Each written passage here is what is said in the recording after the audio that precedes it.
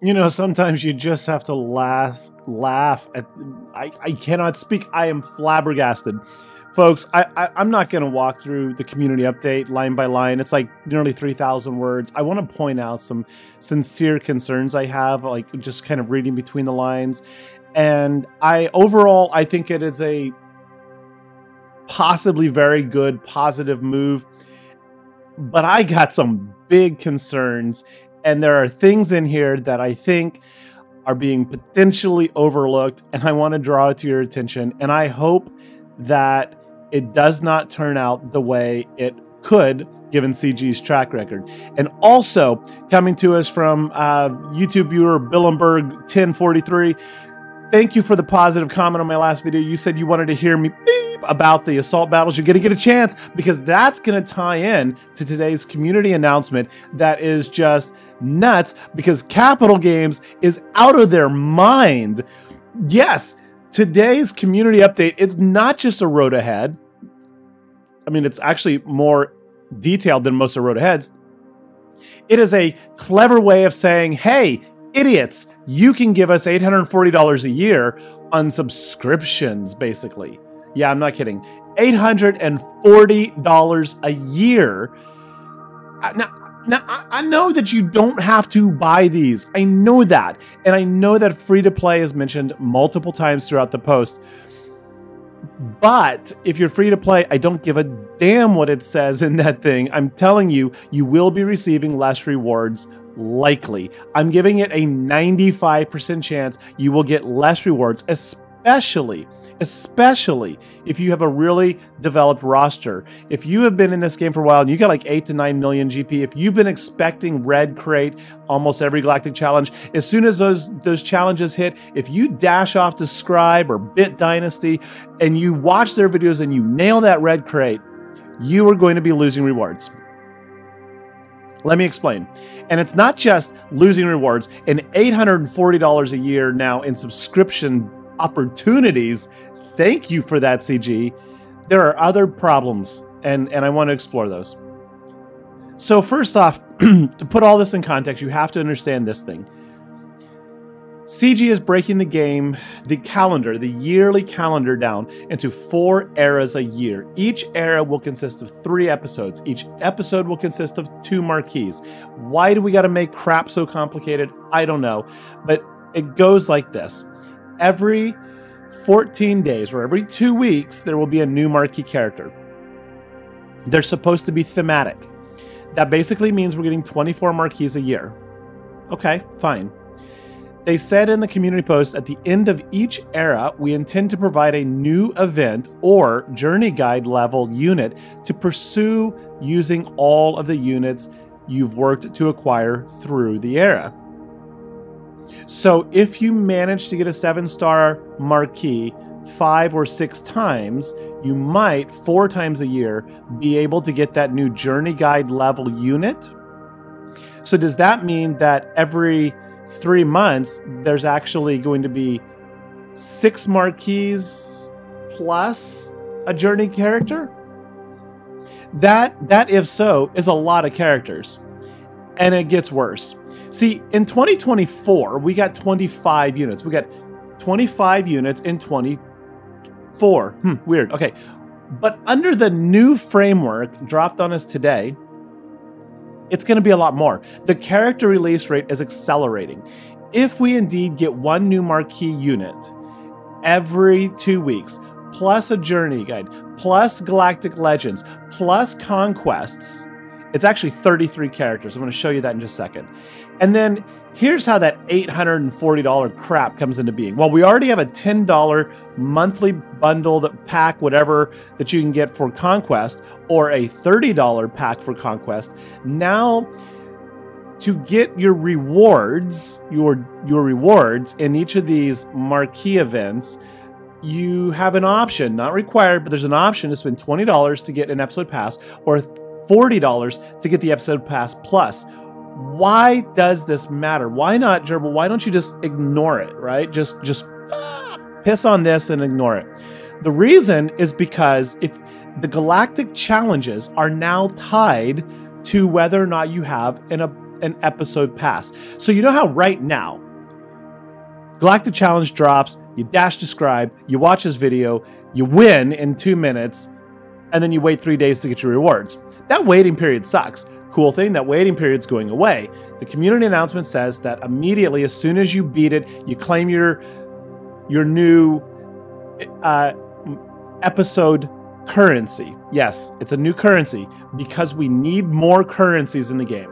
So we have a new episode currency then that you get instead of rewards. You then take that episode currency and you go to the store where you can redeem the episode currency for your rewards from your Galactic Challenge. Confused? Don't worry.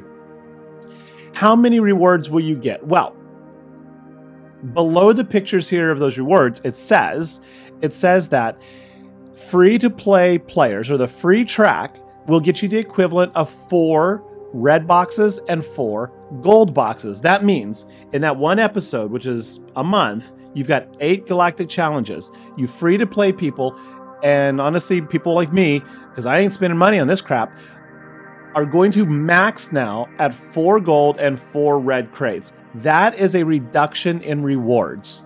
It says you should see the same or more rewards for the majority of players. I don't buy that.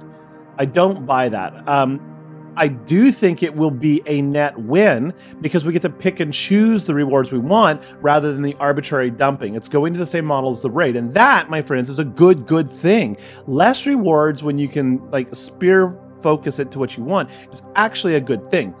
But it depends what's going to be in that store. It depends what our options are, and they are not clear about that. So let's go back to a second to the Galactic Challenges. Now, there are 4 feats for each of the Galactic Challenges. Those are sticking with us. And they gave an example with it. And you'll notice at the 3rd bullet point right below me, it says, win with an active episode pass. So if you want to get that max rewards every time, and then it's weirder than this, in each episode, when you go through your tiers to get all your rewards in the episode track and then the challenge, whatever, there's not a limit to the number of times you can beat it, which is what this episode pass enables you to do. It gets you a jumpstart ahead so that you can beat it, claim the max rewards, beat it again, claim the max rewards, or whatever. It's kind of, we'll have to see what it looks like, but it basically is a way to differentiate and reward the paying players. In other words, if you're willing to drop $840 a year, you potentially may get double, triple, quadruple the rewards, we don't know yet, from a free-to-play player, further increasing the difference in your power levels versus the free-to-play power levels, which is going to further pull the free-to-plays behind more and more and more and more and more and more, right? Marginalizing. But anyway, yeah, so literally, Galactic Challenge rewards are now tied to whether or not you spent $20 a month. If you spend $20 a month, congratulations, instant, here's more rewards for you. The 4th bullet point, it says win the battle with a 3-star Hu Yang on your squad. And then it says this is for tiers 1 and 2, escalating to a 7-star Hu Yang, and this will be every marquee for the foreseeable future, whether it's Hu Yang, General Syndulla, or next year, whether we get a new Ewok or whatever it's gonna be, little rock people from Peridia, who knows. So that 4th tier is going to be dependent on whether or not you can achieve a 7-star. Now, assuming the marquees are released in the same style as they are now, it's about $150 to $200 to 7-star a marquee if you just flat out buy the crystals and the packs and then get the dailies. You might be able to do it for less, I don't know. So every month, 2 marquees. CG wants potentially $300 for that. Every month, an episode pass, $20 or $40. And you need that episode pass probably to get the 7-star, where you're probably also going to have to spend to get that 4th tier. So Galactic Challenges, 1/4 of the feats is flat out linked pay to play. The other one is conditional on how much you're willing to pay to play. And you know what else is crap? It says that, and I am being negative, I'm super being negative here. It says somewhere in here, maybe I have it on another slide, that the free-to-play players will receive an equivalent of. An equivalent is that word depends on how they are measuring equivalency. Do they mean equivalence 1-to-1 parity, meaning that previously you got 2 Omicrons per galactic challenge, now you will still get that on the free-to-play track, reward track? Or do they mean you will get an equivalent value in gear? Because I will tell you, for most people, 2 Omicrons is worth a whole lot more than 500 crystals or whatever, because those Omicrons are so scarce as is. Ugh. You'd think with 3,000 words they could be more clear, but no. So yeah, here we go. More characters. 24 marquees a year, 4, each one ending in a new chase, unit, or event, so to be determined. Assuming we're still getting a Galactic Legend, because they did say, these are quotes, the relationship with the Galactic Legends is still being worked on. That's talking about how the marquees and the eras are going to interact with the Galactic Legend releases. So they haven't figured that out yet, which is, that would have been like a top priority if I were working there. How does that work? Like, the Galactic Legend is the penultimate goal of the year, so we should be working backwards from there. Like in education, we call it UDL, Universal Design for Learning. In architecture, it's also Universal Design. You start with your endpoint and you work backwards and figure out how to get there. Duh. That's just basic goal setting, right? I want X, how do we get there? They want us to unlock a Galactic Legend, spend a lot of money and time and resources. How do you work everything into it? Moving on. There's still going to be conquest. They say conquest characters will continue to be released at their current cadence. So we've got potentially 24 marquees, 4 chases, a Galactic Legend, 4 conquests. That's 33 characters a year, potentially. Do some quick math on that. 52 divided by 33. I don't have a calculator in front of me. That's basically 1 new character every 10 to 12 days across the entire year. Who's got that kind of money to pay? Because if it's you, if you're watching, you get that kind of money, please send me a private message in Discord. I have a bridge in San Francisco I'd love to sell you. It's a very lucrative offer, I promise. So the next thing in here is the daily box rewards.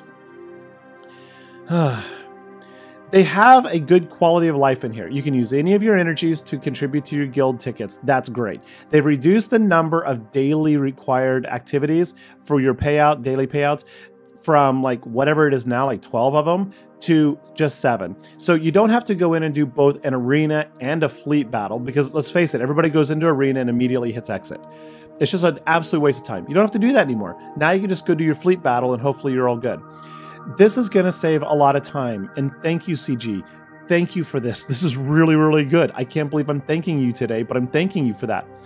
However, I have a concern that the rewards here are also going to be less, because you no longer get rewards tied to each of the feats that you achieve, which means you do have to get all of them to get the end of the day rewards, which means if you miss one or you run out of time, you just simply don't get anything other than some of that episode currency. It looks like you get 300 currently per event. Now, we don't know how much things are going to cost in the store yet, so we can't assess whether that's a good value or not.